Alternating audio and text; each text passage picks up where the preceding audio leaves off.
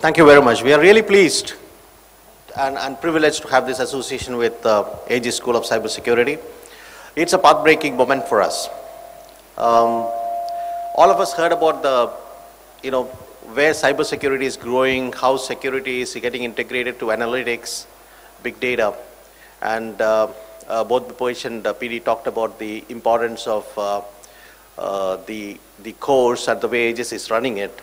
And I was very impressed how many times we have modified the course to suit the content. I think that's very good, because that's what's more important. Because every day and cybersecurity, I can assure you, PD, that we will do many more frequent iterations, because it's moving on a great way. So we call in cybersecurity,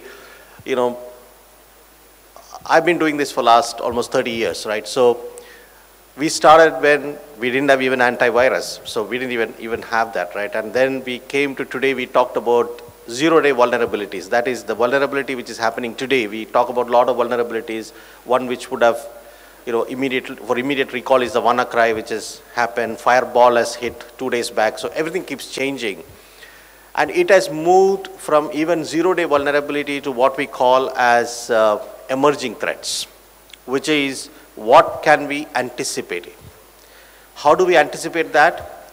Unless we analyze the data, we have the data scientist mentality, bring in cognitive capability to security, you will not be able to analyze the security threats which might happen, say, 30 days down the line, and be prepared for it. If we had been prepared for it, the WannaCries and the firewalls wouldn't have happened. We obviously cannot ward off all the incidents, but we can actually minimize.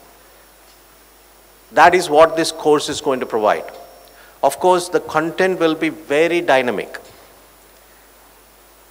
And IBM, with its technology of Watson, cognitive, big data technology behind it, and our analytical skills, will look forward to supporting this course in the best way we can, pulling in our research and development R&D resources. And obviously, as PD also mentioned earlier, that the skills that are being brought by the Aegis University, which is very important for us, because we need to partner with the right partner. And I think we are thankful for Aegis for considering IBM, thankful for you. And we look forward to supporting you. So here we are on a momentous occasion. Thank you very much, and we look forward to having a great relationship and produce some outstanding students out of these batches. And we ourselves are looking for these skills in all our projects. So I can tell you that IBM will be one of the first people to look for people from the batches. Thank you.